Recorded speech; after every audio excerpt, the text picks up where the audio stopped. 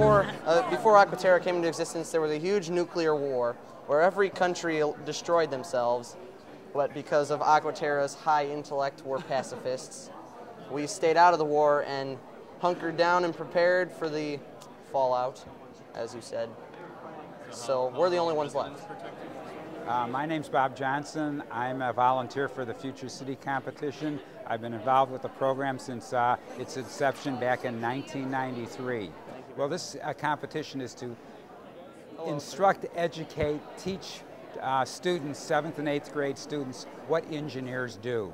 We have a power plant right here, and we run our city by renewable energy and recycling garbage, and these are the homes, and each home is run by Greywater, and we have a terrorist attack program. Here is our city over here. It's called Otopos, which is actually derived from the Greek word for utopia. We have our park area and our actual city, and there are parks interspersed throughout our city. We have the residential area, the commercial area, and the industrial area. And if you'll look over here for a second, these windmills are actually able to turn on and spin a little. If you look under our model, we have the maglev train, which, and here's our station, and that's pretty much kind of like a subway, only it's run on electricity and it's propelled by electromagnetic pulses. They're encouraged to recycle materials because the model can't be costing more than $100. We don't want mommy or daddy to subsidize a $1,000 professionally built model. So the kids have got to do it, and you know, the best models they come up with some of the cleverest reuses of recycled materials. It's just a section of the city. So residential is all pretty close to where your job is. Is it Kind of put everybody in one track so they don't. My name's Keith Bourne. I'm with the Chicago Committee on High-Rise Buildings. What I'm judging on is basically how their cities incorporate commercial, residential, and mixed-use high-rise structures. Each judge here has their own category or sponsorship, area of sponsorship that they're judging each city on. It's just not building the model, it's just not the SimCity program. They also have to write an essay.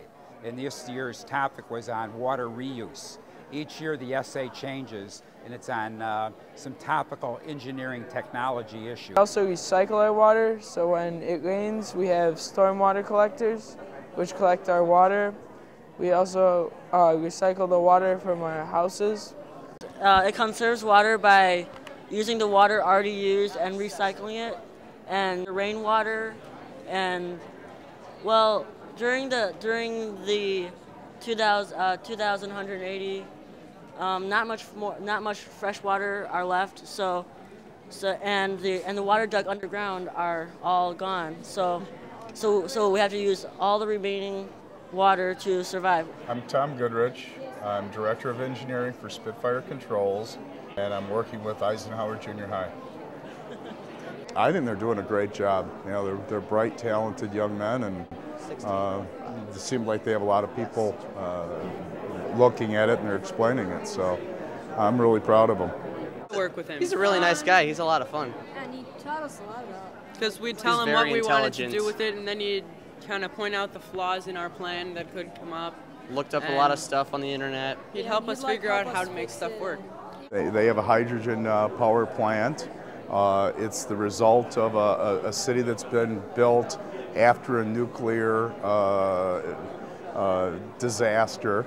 So they're one of the few surviving cities. This city has come out of the aftermath of a nuclear war. Worldwide nuclear war. Everyone else in the earth, or on the earth, has destroyed each other. And then Aquaterra is the only one left because they had steel in their borders. We're pacifists. And they don't like wars. There's the program, the model, the essay, the presentations. They're all graded and judged, and then the points are all added up. And then we select the 5 top teams who get grilled by a panel of distinguished engineering judges for an additional round of points. and then the winning team gets to go to the national finals in Washington, D.C. Top 5 in no particular order. Washburn Middle School. They're only 13 and 14-year-olds, but maybe in 10 or 15 years, they'll be our future engineers, scientists, architects, but really the creators of our future world. We have parks surrounding all of our island and also interspersed throughout. It's the buses and trolley systems along these silver lines are all electric powered. It goes through a different filter and then is stored back in here for later use, so everything that isn't used is used again.